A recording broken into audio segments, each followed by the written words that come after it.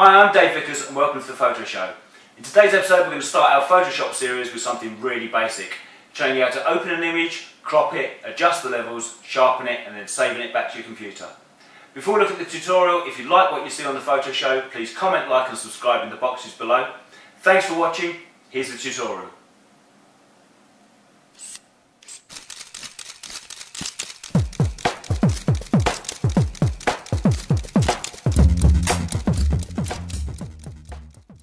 What I want to show you today is three very basic things you can do to any image in Photoshop to improve the way they look.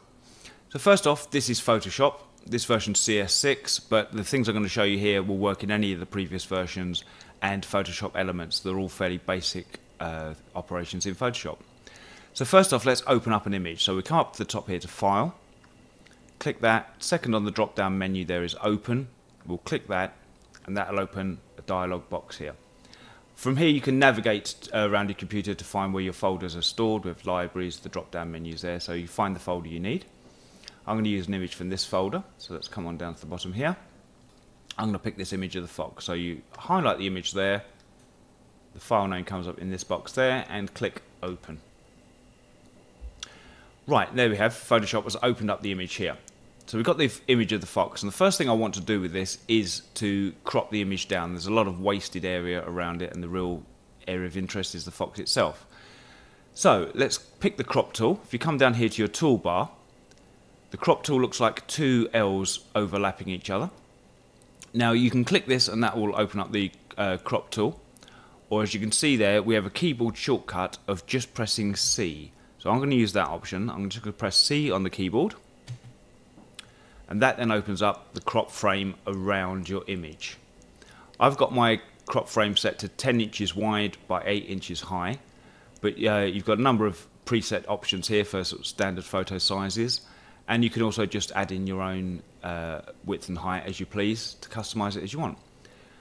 Right, so let's bring the cursor to the corner of the crop frame and start dragging it in towards the center of the image. As you can see, the crop frame starts to shrink down. Now put the cursor in the center of the crop frame and move the image around. In this version of Photoshop it moves the image around. In previous versions you actually move the crop frame, but the principle is exactly the same. So right, let's move the image to where we want it. I think cropped about there is good for me. So there's our crop preview. To make the crop take effect to the image, you just press Enter on your keyboard. And there we have it. The image is cropped down, nice and tight. We've lost all the extra areas and we've just got the fox nice and tight there. The next thing I want to do with this image is to adjust the levels. So come up to the top of your page here and you have Image, click that. Second option down is Adjustments, and from the drop down menu there, the second option is Levels. If you come across, you can see you have a keyboard shortcut of Control and L. So I'm going to use that way of doing it. So hold down Control, press L. Let's get rid of those first, sorry. Hold down Control, press L, and that opens up your levels dialog box. And what we've got here, this black mountain looking area is your histogram, and this is a visual representation of the light and dark areas of your photograph. This end with the black slider operates the black areas of the image, the white operates the highlights, and the center one in here will adjust the midtones. So let's start by grabbing the black slider and bringing it in towards the center. As you can see, the image starts to get darker and darker. Now we've obviously gone too far there, so let's bring it out to a level where we're happy with how the image is looking. I think about there, the blacks are looking nice and deep without affecting any of the detail on the image. We can still see the eye of the fox there through there. Let's go to the white slider now and start to bring that in towards the center. As you see, the image starts to lighten up. When we take it too far, you can see here and here we've lost detail in the fur.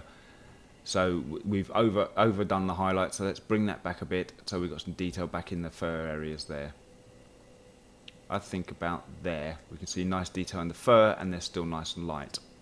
Okay, let's grab the middle slider. If we bring it to the left, it will lighten the image up. If we bring it to the right, it will darken the image down. So let's find a point where we're happy with the way the image looks. Okay, I like it about there. We've got nice rich colours in the fur of the fox. We can still see detail in the highlights and the black areas here are still nice and deep. Maybe a touch lighter actually, just to bring the eye out slightly. Okay. Okay, I'm happy there. Let's click OK and apply the levels change to the image. Right, so now we have a cropped and level adjusted image. The last thing I want to do on this image is to sharpen it up. So come up to the top again here to filter. Click that. In the drop down menu, if you come all the way down here, we have sharpen. And in the second drop down menu of your various options, I'm going to use the unsharp mask at the bottom here. So we click the unsharp mask and that brings up the dialog box for that. This area here is your preview window, and that will normally pick the center area of your photographs. That's doing the fur there. But you can click and drag within that to bring to the area you need. I'm going to bring it across so we've got the eye of the fox there. Eyes are always a good area to use for sharpening. At the bottom here, I'm going to leave the threshold at 2, leave the radius at 1.0, and we'll just play with the amount slider here. So let's bring the amount slider all the way down to 1 at the bottom there. It's not applied any sharpening at all, and it's having no effect on the image. If we bring it all the way up to the other end to 500%, you can see it's had quite a dramatic effect, and that would be over sharpening the image. The edges would look jagged and not natural. So let's bring it down to an area where we're happy with the sharpening. I think probably around somewhere 150–160%. Still 152, that's looking fine. Okay, I'm happy with that. Let's click OK, and that will apply the sharpening to the image as well. Right, there we have it. A cropped, level adjusted, sharpened image. There's a vast improvement on the image we opened up.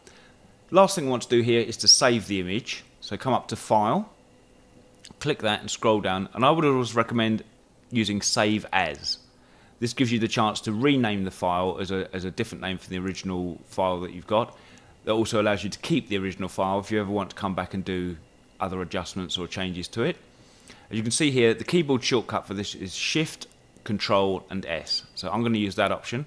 Hold down Shift and Control, press S, and that opens up the Save As dialog box. So here's the original file name. I'm going to change that. I'm going to keep the last 3 numbers so I know which file I used. Just take out the first bit and change that to Fox. So now we're changing our file name to Fox011. Click Save.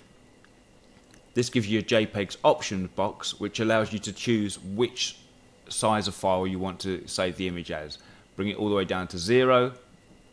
Set comes up as low, which will be a small file size, but you won't have the detail and quality that you need. Bring it all the way up to 12 there to maximum. Much larger file size. For what we're doing here, if you were going to take this to be printed or print it out yourself at home, I would say 10 would be plenty. So let's bring it down to 10. So we've brought it down to 10, still on maximum size. We've got 2.6 megabit file, which is completely fine. Click OK. And as you can see here, the file name has now changed to Fox011. Okay, I've been Dave Vickers. Thanks for watching. See you next time.